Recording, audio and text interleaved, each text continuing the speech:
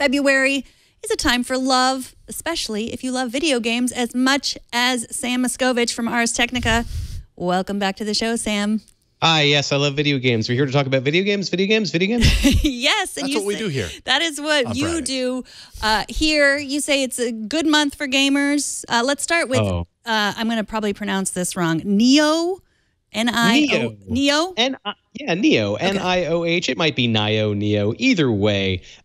February is surprisingly loaded with games, I want to say, because all these game makers come up with stuff and they think they're going to get it ready in time for Christmas. And then they look at what games are coming out and they say, you know what? We're not going to compete with that. And we think grown-ups are willing to buy games other seasons. So yeah, this February is crazy. And the first game I want to throw out there that's coming out next month is called Neo. Short version, Dark Souls has been very big. It's the kind of game that's very hard where you have to swipe a sword really. It takes a long time to attack. You have to be very careful and enemies are very deadly. Neo is a twist on that. Done by the people who made a game called Ninja Gaiden, which combines that game's speed and bloodiness with Dark Souls' incredible difficulty. People are really stoked on it. It's going to be a PlayStation 4 exclusive, I believe. I can't remember if it's also going to be on PC or not, but Sony's definitely getting it as a console exclusive for now. Okay, Halo Wars 2 comes out on Xbox next month. What is new here?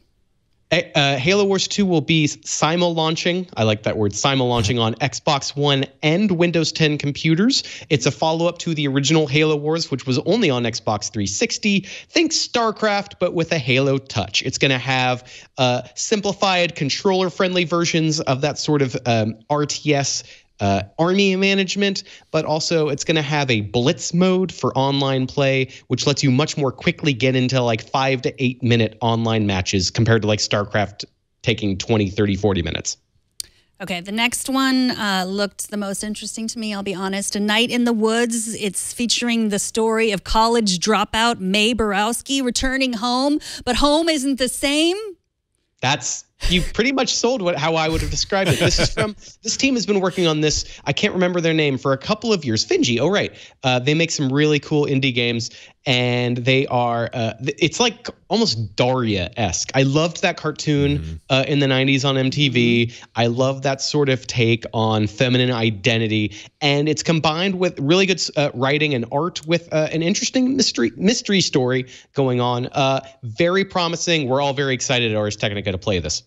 Okay, so she's a feminine icon, but she's also a cat. She's a cat, you know. Okay. She's definitely a girl, yeah. Okay, got it. Matters in the plot.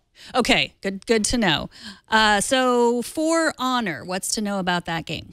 For Honor is from Ubisoft. They've been delaying this game forever. It's finally apparently going to come out. 3-on-3 combat. You take a sword or an axe to a big battlefield, and it's a rock, paper, scissors thing of you against other people fighting online. It's all about positioning, controlling the turf. It's basically nobody's really gotten a sword-based online game to really work the way that they've gotten gun games to work. Ubisoft have been trying to make this feel good. They seem to have nailed something. We've yet to play the final game, but they've had a recent beta that's very promising. But just that very feeling, if you just want to play an online game and shout NYX, this game may very well let you do that. So we're hoping it's good.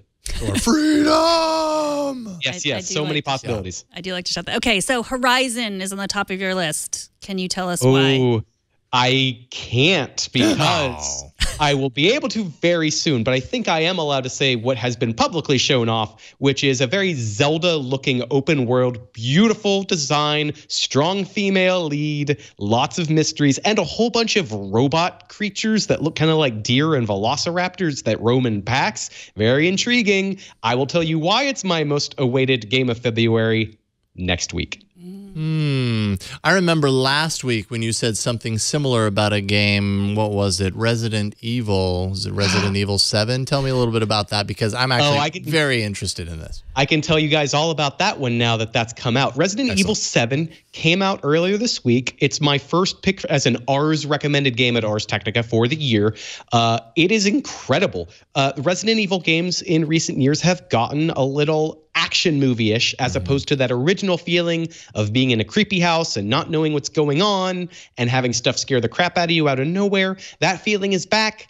and it's in VR if you want. It's on all of the consoles and on computers. So PlayStation 4, Xbox One, Windows. If you want to play Resident Evil 7 on a screen, just a normal screen, you can do that. It'll scare the crap out of you. It is in first person, and it feels a lot more like all of the horror games that have sort of jumped past Resident Evil in recent years. We're talking about everything from Silent Hill to Amnesia. You know, there's been a lot of good horror games since Resident Evil first broke out, and this game seems to really take some of those elements from other successful games and add its own creepy twist. Very cinematic, perfect kind of B-movie acting, which is convincing yet enjoyably cheesy, and some of the most amazing just moments that I've played in a video game in a long time. These are just these kinds of scripted, out-of-nowhere moments that I really suggest if you can get the game as opposed to watching on Twitch or YouTube, you should just get the game.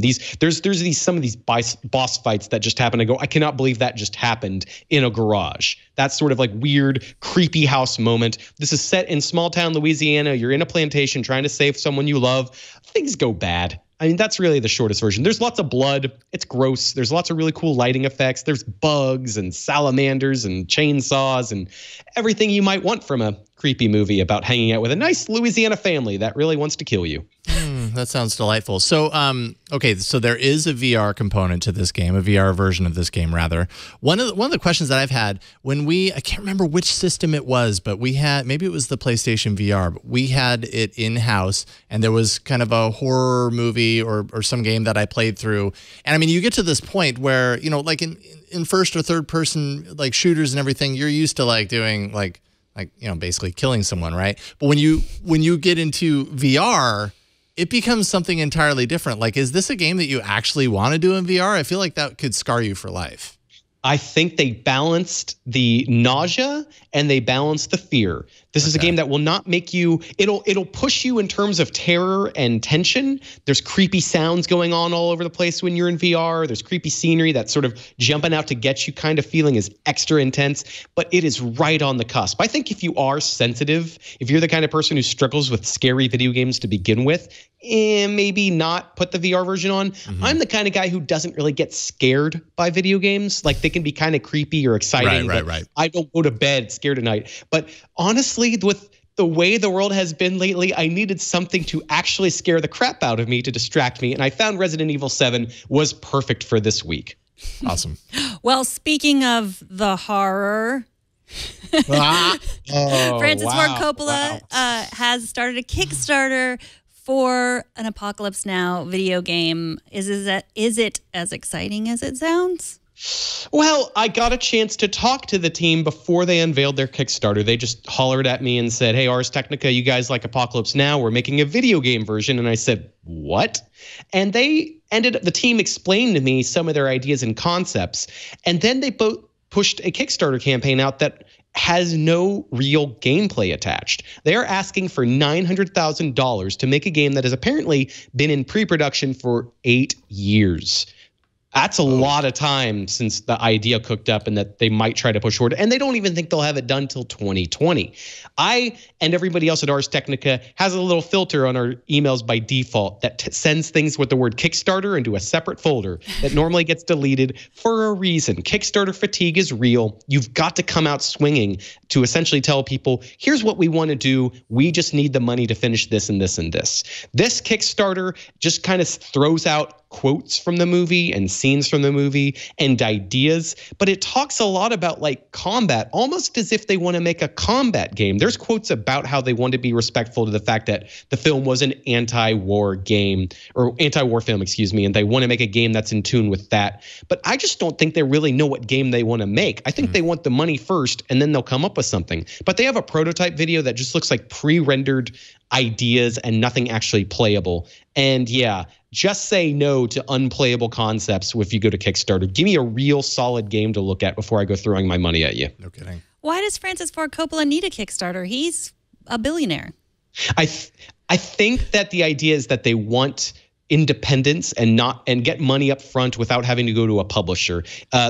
What they've talked about is the movie was funded independently because the movie did things that Hollywood didn't think would work and succeeded accordingly. And I suppose Francis Ford Coppola and his team at American Zoetrope, which is run by his kids, among other people, is looking to sort of continue that, where they're not just going to throw money blindly, that if there is a demand for it, if gamers want to play an interactive version of the horror, if they really want to track down Kurtz and get into the madness of the Vietnam War, then they can do that. My suggestion, there's a game called Spec Ops: The Line. I don't think it's perfect, but I think it really does toy with the things that the Apocalypse Now film did in interactive form in a really interesting way. I wouldn't call it a fun game, but I would call it an important one. So go that direction if you're really curious about that sort of thing, of how Apocalypse Now could inspire an interesting game. Or watch the movie or the documentary about making the movie. Also good. Or watch all 5 different versions that have been put out in all 25 hours, give or take.